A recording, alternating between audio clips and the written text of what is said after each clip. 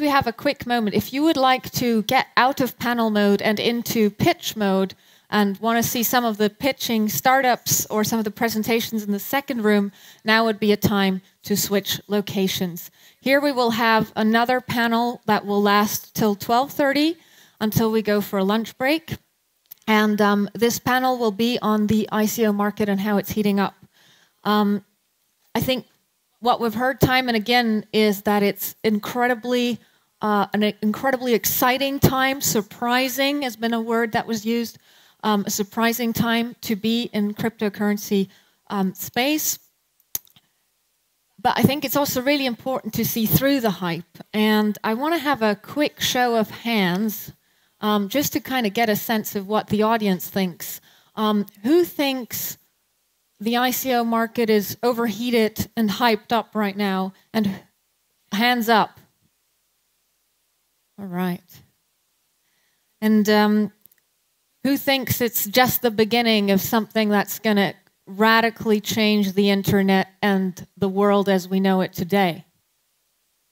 All right. So we have on both sides about 50% who think it's a complete hype, 50% who think it's going to change the world, and sometimes both.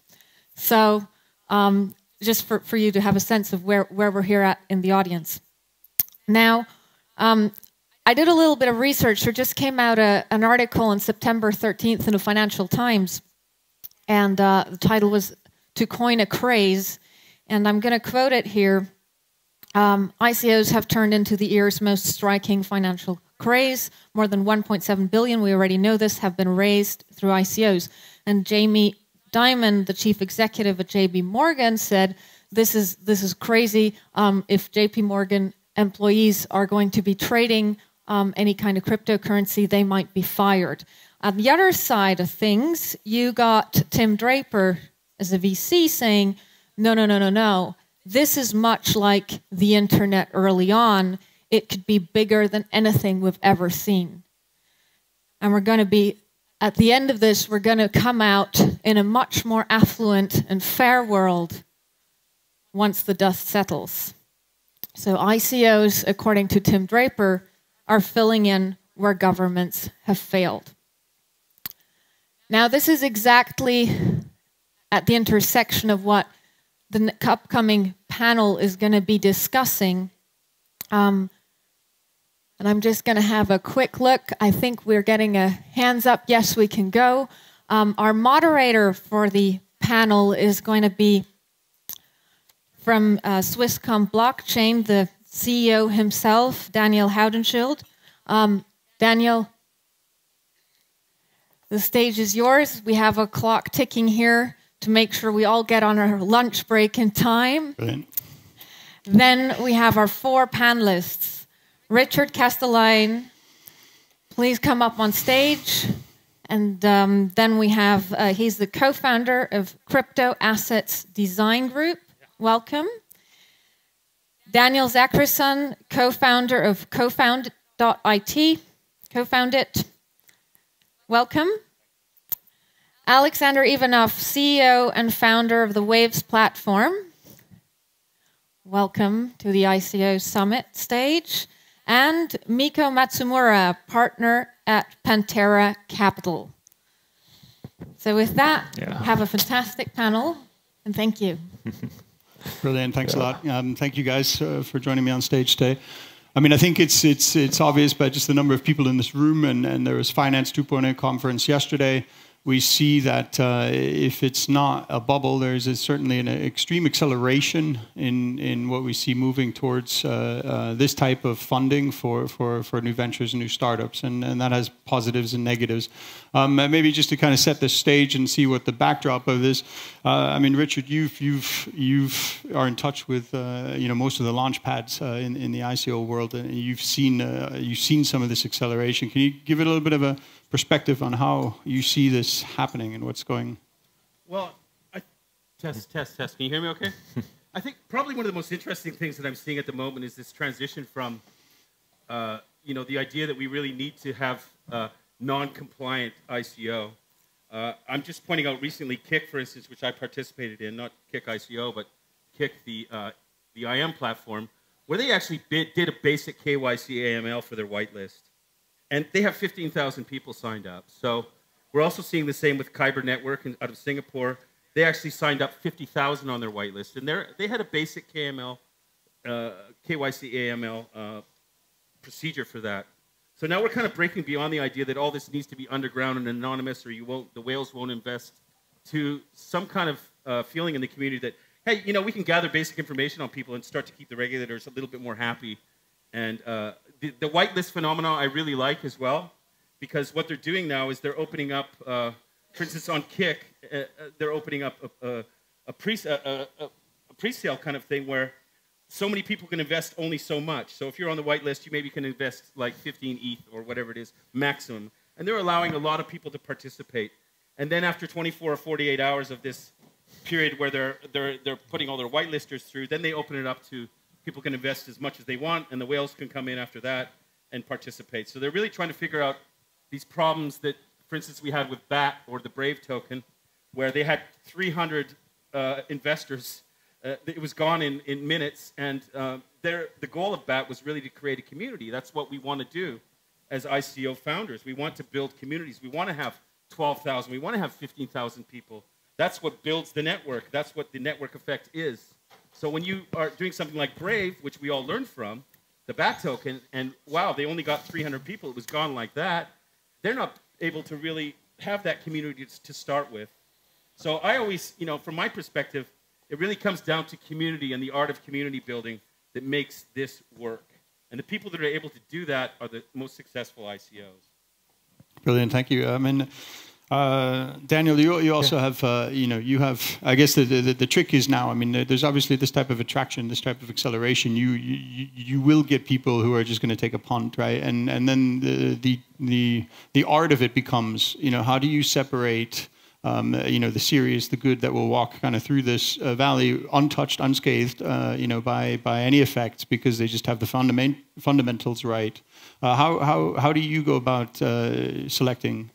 Yeah, so selecting is one thing, but also remember that we do selection, the projects we work with, but it's also up to the big crowd that actually are supporting this project. So they must learn to do selection and due diligence themselves.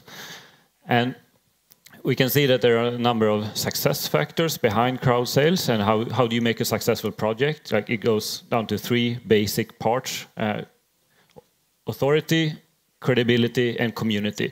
You really need to develop all of these aspects well as a project, and you need to work on it post crowd sale as well. So and it goes. We can delve deeper into this, but as a introduction, I think that's good. Yeah, and so I mean, it's obviously that, you know, this attention that it's attracting. This acceleration in this form of funding is creating almost its own industry, right? I mean, Mikko, you have some views. Is the hype good for ICOs and token and cryptology in general? Yeah, so I have 3 initial comments. So first of all, I'm with Pantera Capital. So we raised a $100 million dedicated ICO only fund. So I just wanted to say that first, because I'm about to say a few negative things, but I want to make sure that people understand that fundamentally, you know, Pantera is exceedingly bullish on the ICO concept to the tune of like many millions of dollars. So, you know, we plan to invest and it will be great. So returns will be had.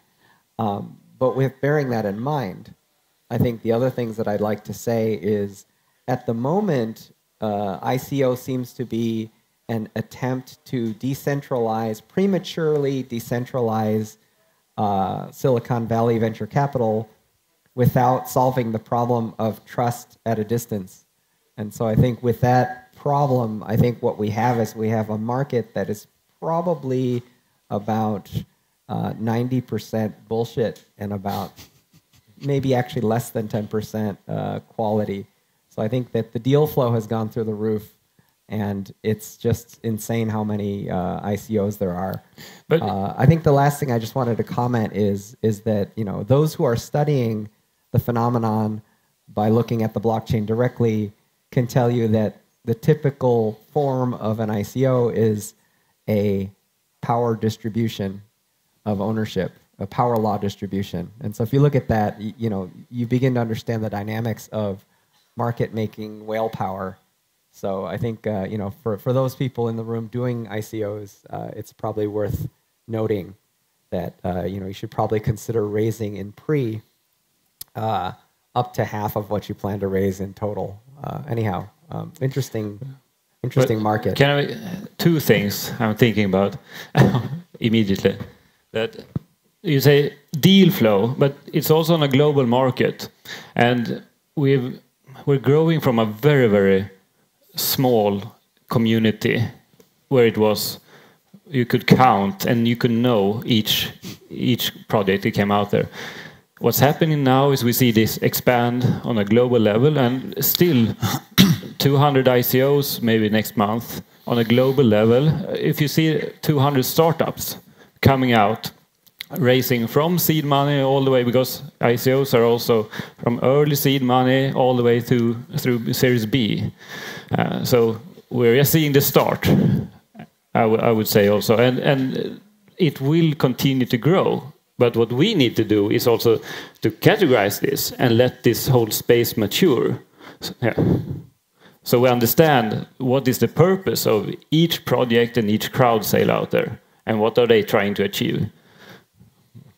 Then that's maybe an interesting point, Alexander. I mean, obviously, the man who needs almost no introduction, you certainly must be excited about the onset in this. I mean, do you consider the platform that you've built? Do you have any requirements of minimal viable product, or do you select, or do you say it's open for everyone? That's not our job. Actually, no, because we are just like a normal blockchain, like an Ethereum, so we can't filter projects.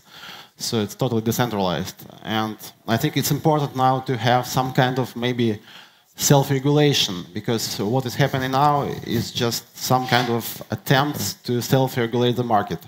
What we can see now is whitelists and stuff like that. So people are trying to offer something like transparent and add transparency before regulators are all over them. So I think it's important to show that the community itself can self-regulate.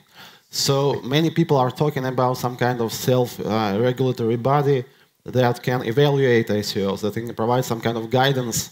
I think that could be great, because we could show that we can self-regulate, and we can provide some kind of framework for the future regulation, which will be supplied by governments and authorities.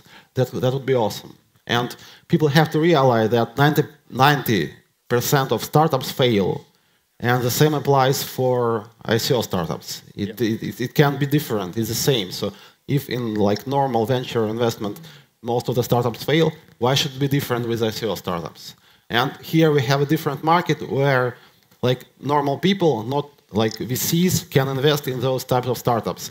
That wasn't accessible for them before. And now they have, with token, they have access to that market. Of course, it's like dangerous, and some people are going to get burned.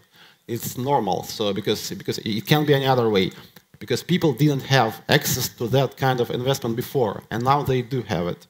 So we need some kind of regulation here. And what's happening now with China, with SEC, it's good, I think, because it can't be any other way, because it will, it can just collapse. Because if there is no regulation and people have access to that kind of investment, people are going to get burned. So what's happening now is good, I think. Just maybe, Miko, I mean, we've already talked about self-regulation, and there's an absolute need for it. I mean, I think you've, Miko, in our discussions before this panel, you mentioned that you're already working on ICOgovernment.org as being a place where a company can disclose some of the important things. Can you say a little bit about how you see that being a tool to cut through some of the hype? Yes, absolutely. So, just to get the URL, it's ICOgovernance.org, and check it out. We're developing essentially a standard protocol for disclosure around the custody chain. So the notion is that what we'd love to do is standardize the job of custodians. We're talking with folks like Consensus, Millennium Trusts, Kingdom Trust. We're talking to folks that are handling traditional institutional grade custody chains. And we're essentially enabling voluntary disclosure through a protocol format called IGF-1.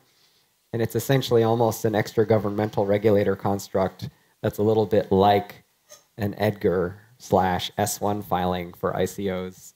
So, you know, at the moment it's voluntary, but, you know, we really would love to collaborate. So if anybody's working on self-regulation or self-governance in the marketplace, you know, I'd love to speak with you. My partner, Michael Golub, is also here. And so, you know, we're here to talk to folks about the topic of governance, self-governance, and self-regulation. Because I agree with Sasha, you know, it's going to help. It's going to help everyone. So, Richard, you wanted to? Yeah, I mean, I'm really glad that someone's taking up the torch, because it's something that's been bantered around a lot, at least in the European community. I know that Jamie and I have talked about this before, and we're like, do you want the job? No. Do you want the job? No. But somebody's got to pick up this torch and say, hey, let's create, you know, let's try and organize this structure that's out there. Because, hey, we do really good. We crowdsource due diligence in the community quite well, surprisingly. You know, if you go to Bitcoin Talk, you see people descending on ICO announcements and, like, you know, going through the pictures of the founders and then Googling them and ripping them apart and, like, going at them. I mean, that's the due diligence process that was there from the beginning. After a few people got ripped off, they didn't want to get ripped off again. So there's a whole team and community in our community that does this. But we also have third party. We have Smith & Crown, who's, you know, struggling, I think, to keep up with what's going on. We have ICO rating. They haven't really developed their business models yet, so or maybe they are in development. So there's a real, you know, we've always thought that there would be a really interesting project would be for someone to build a self-regulatory project and do an ICO around it, and actually have a construct where we use the token to reward people for doing due diligence and helping us do the work that's needed on projects. That's sort of one approach that can be done. There's many ways to come at this, but we need a FINRA, we need a FINMA, we need an organization, or the regulators are going to make the rules, and we're not going to have any say in this. And the last thing I want, and I tried to do the Filecoin, you know, I don't know about you guys, but they wanted to talk to my accountant, and my cryptocurrency didn't really matter. And yeah, I didn't meet the, you know, and they said I had to go through a broker, so I have to go to some guy who doesn't understand ICOs less than I do to invest in that project. And I don't want to see our industry go that strict. I think that's too far. I think the idea that you need to be an accredited investor, you know, it's not like grandmothers are getting ripped off on our industry at the moment. It's not. It's, you know, it's not easy to invest in ICOs. You have to know what you're doing, and a lot of it's just people like us who've made money in the industry putting money back into the industry. So we're lucky. We don't have those horror stories yet, but they will come. The grandmother who, you know, mortgaged her house and bought into some crazy project is going to happen at some point, and that's when the SEC comes in, you know, with the hammers and says, okay, it's going to take one or two of those, and that's it. Yeah, so. But the self-regulation, shouldn't it start at the process side, not so much at the forms? So what I hear and see is a lot based on taking a US-centric approach, while this is global in nature. Mm-hmm. So, and we do have some jurisdictions that close down a little bit, some that are seeking clarity, like the US, and then we have some that are pretty open, Switzerland here. We have some that are very open, like Iron Man recently announced that they want to get involved here. We have Slovenia, we have Estonia, we know Gibraltar, we know Malta. There is a governmental race also to be first movers right now. Now it's small nations doing this. When the grandmother gets ripped off by in a foreign country, it doesn't matter. The SEC will still go after them. Exactly, but then, so unfortunately for you that are based in the US, like you are going to be stuck there. But there is the rest of the world also. Yeah, and they will just move together with these projects to where it makes most sense to set up. And so what I hope to build is that these structures and processes are built first kind of rough, but that makes sense. And then you can go into details and work out the exact details of how to self-regulate, how are the filings going to be and everything. But But I do think that this needs to be collaboration as well. Right now, no one knows. So looking at the structures that we have in projects and tokens today compared to 3 months ago, it's all changed. So it will be all changed again in 3 months. So we really cannot build it towards what we do and have today. Because it doesn't really make sense in the systems that we do have. So let me just ask this question, right? Because what we see, I mean, you know, this type of acceleration, we've seen it in other places in the history, right? We had a dot-com thing that was happened, and we had a collateralized debt obligation thing that happened, right? And these things kind of left things, right? And you can say, okay, at that time everything was regulated, right? That was regulated industries. Now we're talking about self-regulation, right? Is it enough? Is it going to be enough to actually correct the path before you know, grandma gets ripped off and the heavy hands of the SEC comes in? Or I think the international aspect of this, our ecosystem makes it highly difficult to regulate, unlike any of the other things that we've seen, perhaps. Maybe not the internet, but yeah. Yeah, and one other thing, also one very interesting dimension to look at the tokenization. Now we're not talking so much about hype anymore, but more about regular, very interesting stuff. But one dimension is what is being tokenized and what are the assets being tokenized. Right now, it makes sense to tokenize crypto assets. Tomorrow, in 3 months or maybe 6 months, we will be tokenizing digital assets that could be virtual goods in computer games, and anything else that can be bridged technologically to another system. And those assets now, when we're talking about grandma, like, it's probably much more related to what is normal securities, normal assets in real life. And when are they going to get tokenized? Yeah, it's the next step after the virtual assets. So that's also a little bit of a future problem to have. The crypto assets we have today, why are they created? Yeah, it's to create network effects. And to create incentivize in networks and build blockchain-based products, really. So, and all users in those networks, like they said earlier now, as long as they are promoting a network, then it's good. It's best if they are very engaged users of that specific platform. Yeah. So what, I mean, there's, you know, probably about 100 ambitious ICOs, maybe in this room even, right? Let's imagine a correction's coming. Let's imagine that, you know, this type of acceleration will always kind of have an effect. We saw the Bitcoin price drop a bit, right? For me, it's a buying signal, but I mean, for others, it might be, you know, panic button. Now, you have a lot of people that have maybe, you know, the best team, really the one world-saving idea out there. They're about to go into an ICO. It takes 6 months to really get the circuit right and to get the launch correct. You know, what's the advice from you guys who've seen this from the inside and the outside to somebody in that space? How should they deal with that upcoming potential correction a month, 2 months before their launch? Mika? So, you know, I have enough gray hair to have had skin in the game in 2000 when the dot-com bubble crashed. And in a sense, that crash is part of what gives me energy to go into ICO governance, right? And to try to structure capital formation in an extra-governmental, global, decentralized way. But I guess what I wanted to say as advice to people who are working on deals of quality is that if there is a correction, there will continue to be deals of quality. And if you actually look at, you know, I've been in Silicon Valley for 25 years, and I've seen ups and downs. And the giant companies of Silicon Valley, for example, are largely built during crashes. Right? Because during a crash, you actually have the availability of talent. You have an incredible availability of you know, resources that you can aggregate when you cannot aggregate during a hype bubble. So to me, I think a crash actually is a signifier of a flight to quality. You know, so my mindset would be, you know, if your shit is good, like, you don't need to rush. Right. You know, we'll find you and we'll invest in you.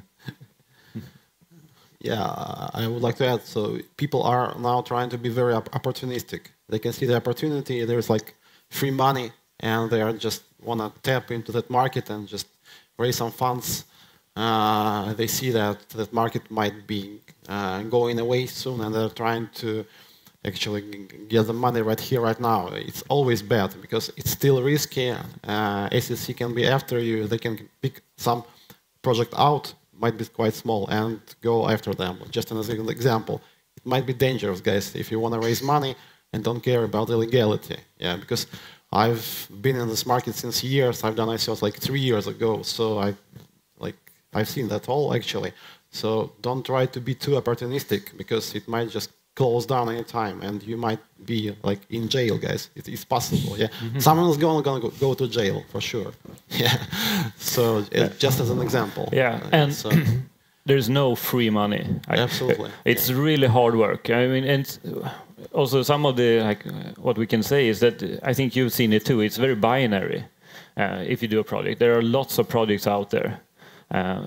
But there are no free money, and you must work really, really hard on this. Like now, I had my 3 main topics, but on the community building side especially, that's where you need to get your hands very dirty and spend a lot of hours online and offline with people, because you're building a grassroots crowd and a big community with supporters, and they have to be engaged and believe in what you're doing, and you have to build it globally.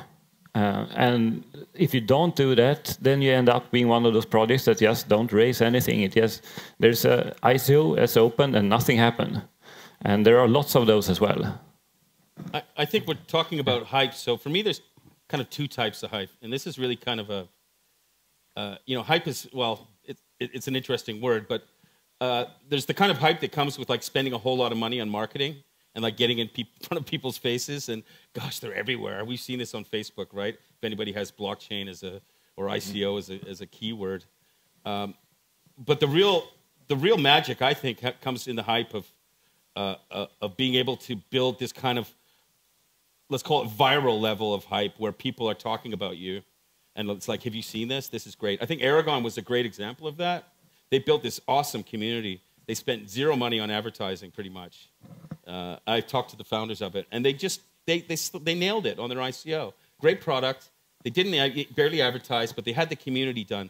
And the problem with a lot of ICO products I see is, a lot of them are led by really, really smart people with very high IQs. They're coders or developers, a lot of them, but they don't necessarily have the social acumen or the skills to like really manage a community or even want to get their hands in that. They're like, I just want to build stuff, and they kind of ignore that side. But that's, when I look at a great example of Bancor, for instance, who went and built their community, and the 3 founders were in there every day, answering the questions, the same questions over and over, building the Q&A base, sending people. That's what made them successful. That's why they raised 150 million. Plus, they were willing to go out there and get, stomp and go to the events and set their own events up, and going to meetup groups in Amsterdam and going to meetup groups in London, and it is work. It's hard work. If you want a successful ICO, the money's, it's not like build and they will come. That doesn't work. But I want a quick comment, which is, in my mind, successful ICO should not be the benchmark. We should be looking for successful companies. One case study I want to mention is Omisego. Very cool company, raised 25 million. So for a quality team, that's actually a pretty modest amount. But if you actually look at their current total market capitalization of token, it's close to 1 billion USD. So to me, that's a really nice case study of a way that you can do it. It's funny because as a VC, you talk about companies, but as a guy that comes from the open source world, I talk about foundations. So it's fundamentally kind of 2 different things in a way. I think a successful ICO project is a foundation-led open source product, which is the antithesis of what VC really want. They want intellectual property for the most part, and they want a corporate structure where there's going to be a profit to give a return to their shareholders. When in the ICO world, it's the antithesis of that. The only space I see for the VC in this space is providing the expertise, and secondly, they want in on the pre-ICO, is where the most arbitrage is. And they can actually have liquidity, which they don't get necessarily in investing into a unicorn, or where they've got 100 million sitting and waiting for the exit or the IPO. So it's very interesting from their perspective. But I think what we need to do with ICO is also a successful ICO in the future should have smart contracts written with the vesting in it that only goes when certain benchmarks are met for the project itself, that forces the founders of the project, so the board of the foundation is the one setting these rules for the projects to meet their milestones, and then the money gets released. And I think that's going to be a really effective way of building these new, I'm not going to call them companies, I will call them, you know, open source foundations in the future.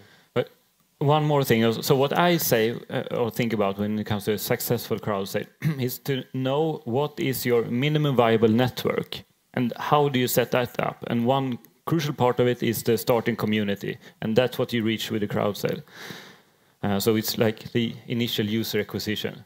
And that's really important. Minimum viable network. What is that, and how soon can you release that after you have your crowd sale? Have that very open. I think you could do some pretty interesting things around creating artificial scarcity. I think a whitelist does that very well. People feel like they need to rush in and get in because there's a limited space available. That's proving to be a very effective technique, I think, for the last few ICOs that I think are going to do well. You know, making it seem like, hey, you know, I have to sign up for this because it's not, you know, there's some scarcity here. That seems to be. I was quite amazed that Kyber Network, you know, they ended up building a whitelist of 50,000 people. That's pretty phenomenal. And I mean, even like 3 times the amount of Kick. And I thought Kick was going to be huge. So some of the new strategies are really interesting in how people are building these minimal viable communities, or MVCs, I guess we can call them. Yeah, so I mean I think we've heard some good tools, right? Almost kind of a toolkit that you can work with. You know, you've got the white label, you've got the self-regulatory compliance that you can put out there. You know, I'm a very strong supporter of smart contracts and releasing funding in tranches, right? Because that is something that you can look for in an ICO. You've obviously got caps and floors. And just to maybe as a closing point, is there any other tools that you guys would recommend for people who, you know, who aren't maybe as tapped into the network but still have an eye on investing? I'll start, and I'll just give you some tools that you should not use. Please get away from Slack and Telegram. It may sound crazy, but there's so many very, very, very talented social hackers, social engineers that are phishing in these communities and ripping off people to the tune of hundreds of thousands of euro. They're disguising themselves as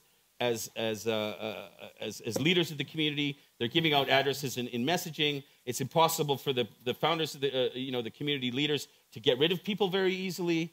You know, so look at something like Discord, or I think where you can get rid of people very easily. You can control privacy for the people that are in there. Don't run your whitelists and your communities together. I've just seen a lot of this happening.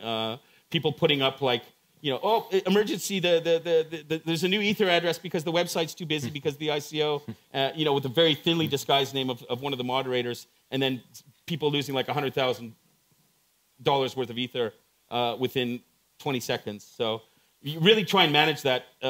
That's that part of it. Find the right tool to build your community. And I don't think Slack is the right one. Telegram is getting closer, but yeah, and don't rush it. I mean, you build this over time. It takes time to structure it on the legal side, on the community side, to build your business model and your token model. Like there are so many things to go in and do it right. That's my point. Yeah, I think for the projects, my advice would be to do some kind of KYC AML. I don't think it can hurt your crowd sale. It can better because you can turn it into some kind of marketing as people do now with whitelists. It doesn't hurt their crowd sales. So it's totally fine to do KYC and AML, and you'll be safer, and it will be even good for your marketing in some way. And for the investors, I think it's important to invest in things that you understand. You have to understand why this token could grow in value. Otherwise, just don't invest and just stay away. You have to understand what you invest in. Otherwise, don't trust any rating agencies. Try to understand why this project could work potentially. That would be my advice.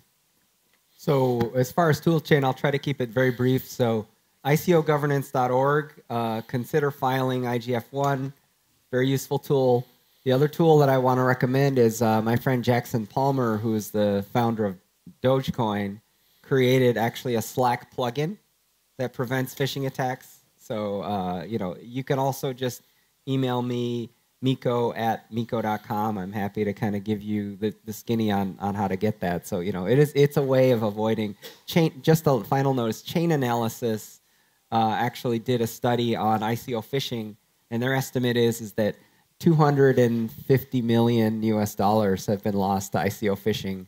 So it's a thing. It's a Filecoin size thing. So, be careful out there.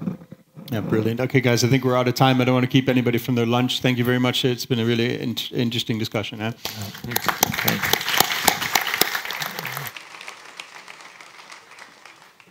Thank you also from my side. Just a quick note. There's going to be flying lunch, so there will be lunch all around you in the back area and outside. Please be back by 1:30 when we continue with another panel. Thank you so much and enjoy lunch.